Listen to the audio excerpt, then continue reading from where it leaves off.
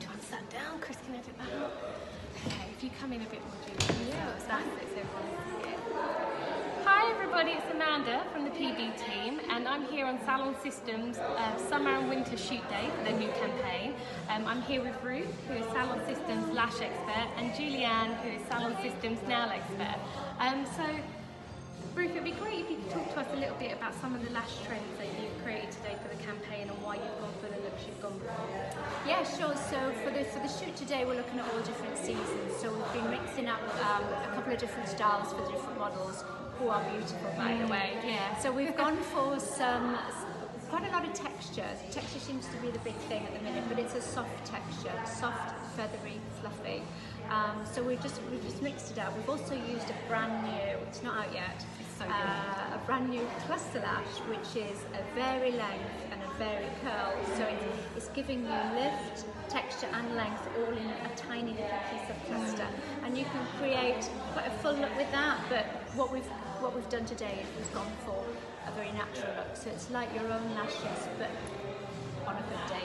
Yeah, they were really subtly kind of impactful, so we'll be bringing you more information on that when they come out. And Julianne, if you could tell us a little bit about some of the nail trends that you've created today. Yeah, sure. Today the focus is more on lashes and waxing, so obviously the nails are not on show as much. So we kept it really soft and feminine. So all I've used is the Cover Pink base coat, which is a nice soft nude. It's just perfect for this kind of really feminine look that we're trying to achieve. You can't beat a good nude. No, definitely. And in terms of just nail trends in general for the rest of the year, what do you think is going to be trending, and what do you think is kind of going to fall out of favour? Yeah, well at the moment, of course, what was popular last year was animal print, and this year, of course, it's carrying on onto this year. We're seeing a lot of cow print, zebra print, leopard print. Tortoiseshell is still popular, but I think it's going to fall out of fashion later this year. But it's more about being creative as well this year, so we're talking about kind of bold, bright colours for summer, anything that's like 90s, 80s inspired. It's quite fun, and also the French manicure, but a slightly different twist on the regular French manicure. It's going to be popular this spring. We're talking about like pastel French manicures, bright tips French manicure, or anything like patterns as well. It's really fun. And how about for lashes as well? You know, what are going to be fun on the big trends for this year? And are any looks kind of falling a bit out of favour?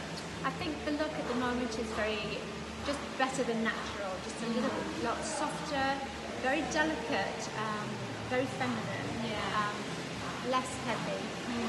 So still volume, but soft volume. Yeah. But reining it in a little bit. And obviously lashes and brows go hand in hand. Yeah, even brows are fluffy this year, aren't they? So. I mean, you know, we've heard so much about brow lamination. Is that still going to be the big trend for the rest of the year? Yeah, I think so. Yeah, absolutely. Okay, well that was everything. So we'll be reporting on this shoot day in the May issue of the magazine. And if you guys have any questions, just post them on and we'll come back. But thank you so much. And thank you, Ruth. Thank you. See you later. Bye. Bye. Oh, so much